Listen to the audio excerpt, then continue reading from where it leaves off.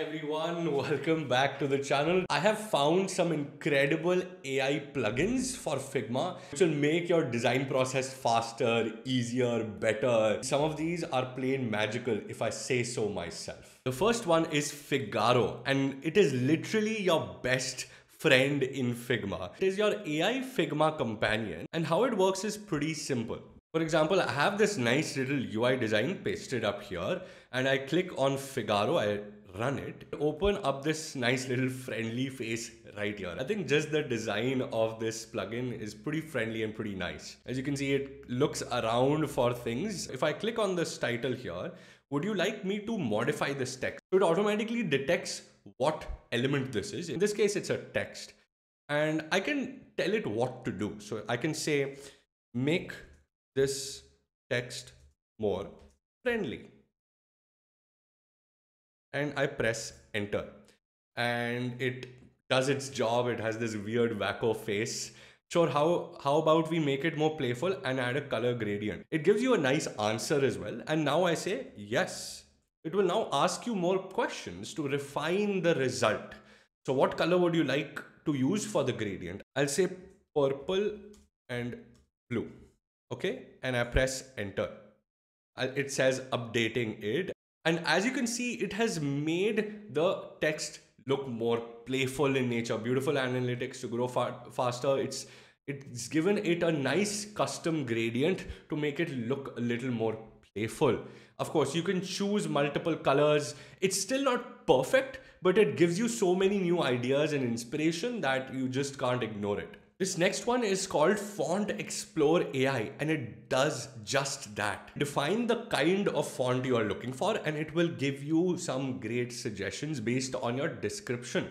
So if you're looking for a round bubbly font, it will show you some round bubbly fonts. So if I search for this and run it in my Figma file, it will pop a very simple interface here. I can select any text that is on screen, and next, find fonts. It will ask you which type of font you require. So if you want specifically a sans serif, select sans serif. Now here I can define the font real quick. I can describe the font as thin. I can comma, and then I describe the second adjective, which is futuristic. Again, this is the nature of the font. Then I can even choose something like wide. So thin, futuristic, and wide. This is describing the font, and I say update font. As you can see, it gives me a thin, futuristic looking font right here. Now, there are some bugs with this AI or this plugin. Sometimes if you give it various descriptions or various adjectives, it gets confused and chooses a font which you don't really like. I'm going to try one more just to show you guys. Rounded, comma, fun. I select the font and I say update font. As you can see now, it's a more rounded, fun kind of font right here. If I say update font again, it will find me another font. Again, more playful, more fun font as I wanted. You can click on update font multiple times until it finds the font which you are really looking for. I love this one. It's actually really rounded and fun, and this is what I was looking for. This next one might blow your mind because this is the fix to all your design problems. AI Dentic.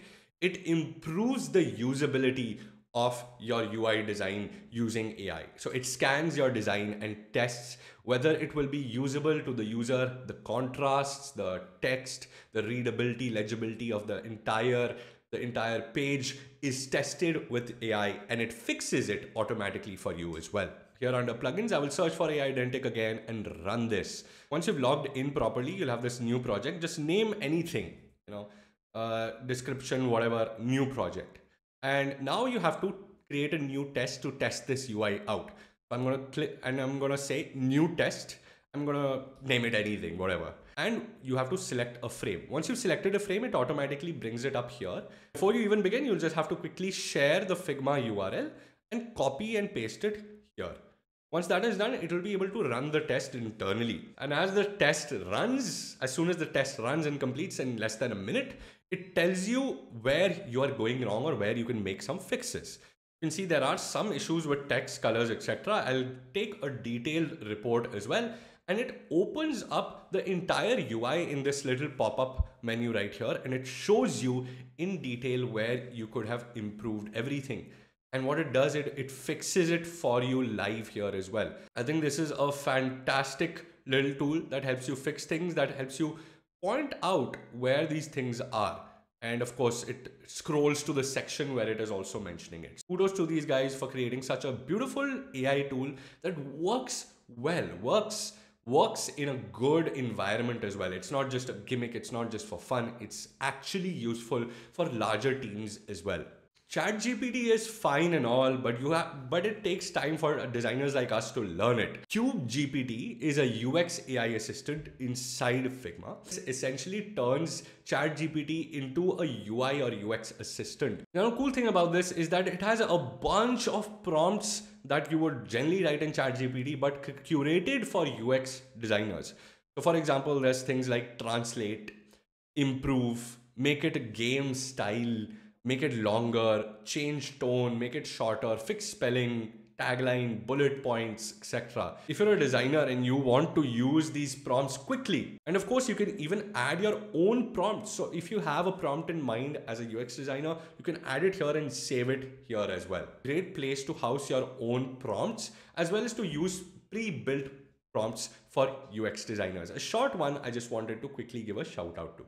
The next one is great for portfolios, case studies, and even design projects. This is called Coco AI. It literally creates personas, journey maps, user interviews, copy for your documentation and everything using the power of AI. And if I go ahead and run this inside Figma, it pops up this nice little cute cat animation.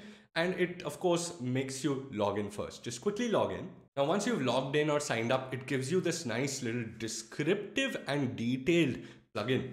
As you can see, you can create product briefs, user interviews, personas, journey maps, UX copyright, as well as a design checklist.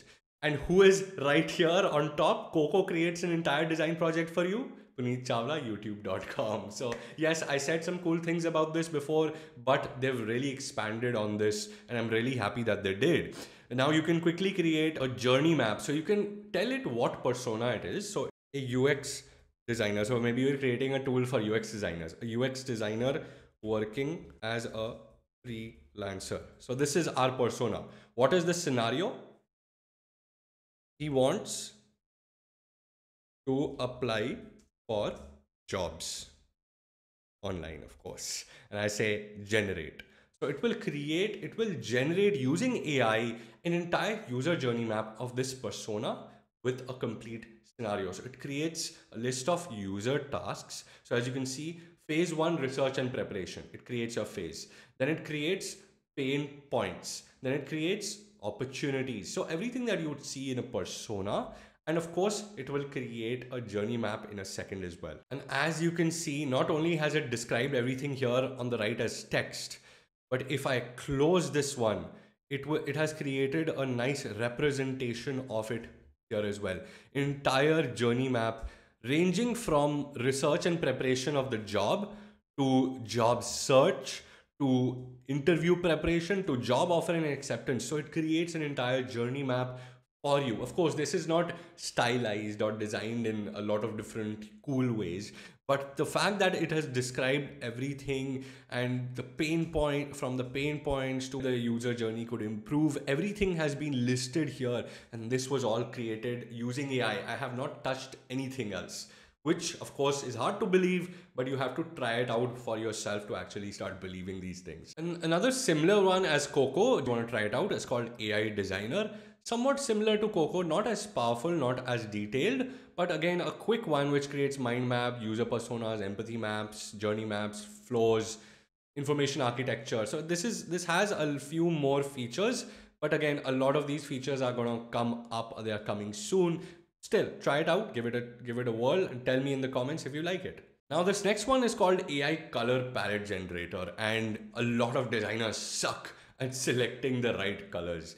So AI Color Palette Generator is going to solve that for you guys. I run this right here inside Figma, and based on certain keywords, it can bring in something for you. So maybe it's a rainy day. That's the description I got in my head.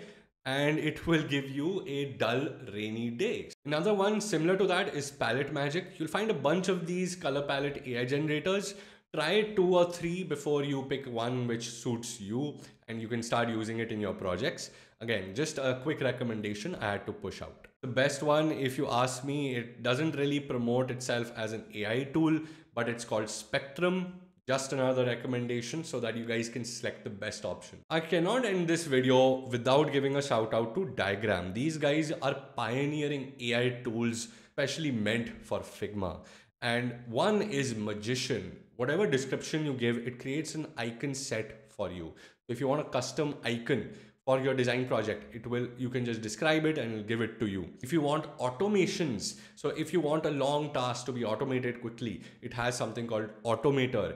They're also hard at work on something called Genius, a AI companion of sorts, something that we just saw today, but it literally designs with you. So while you are designing, it gets in as a teammate, and it literally designs alongside you as if a teammate is working with you, which is insane, which blows your mind. Don't worry, it's not going to replace you in your job, but it is absolutely fantastic. All right, guys, that was it for today's video. However, hit the like button before you leave. That really pumps me up, motivates me to create more videos like these. Also, subscribe for videos like this every week. See you next time, same place, same time. Till next time. Yeah.